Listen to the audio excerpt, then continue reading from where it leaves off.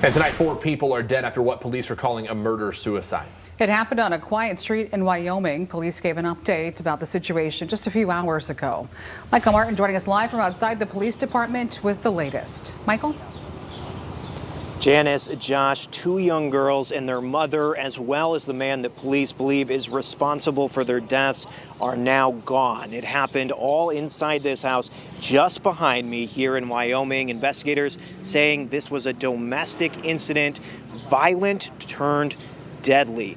Now, the other issue here, though, is that there were more victims. There were 3 other children inside that house when this all happened who were left physically unharmed. Police saying they are now in the custody of a trusted family member.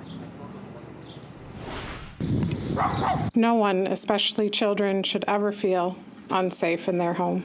A violent triple murder early Tuesday morning has disturbed a typically calm street in Wyoming. This street is quiet.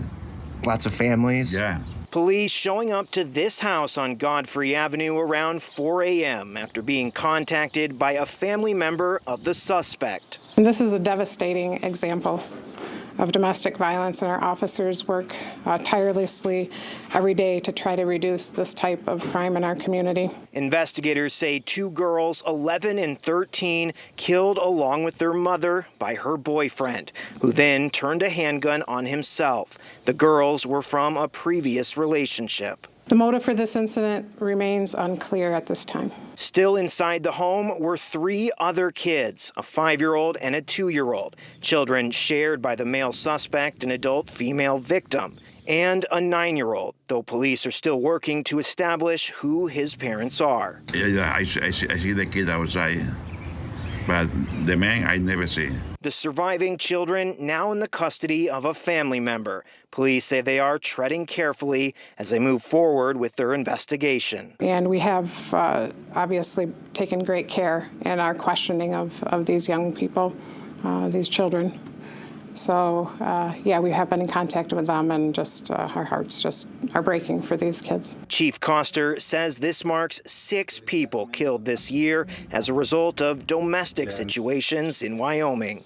So I would, just ask the public to understand that, this is a crime that affects lives in just unimaginable ways. And so if you do know somebody that's involved in a relationship like this, maybe you make the first move and talk to them. Now, we don't know the names of the victims or the suspect in this incident at this time. Police have yet to release that info. They say they are still working to inform family members of everything that happened here.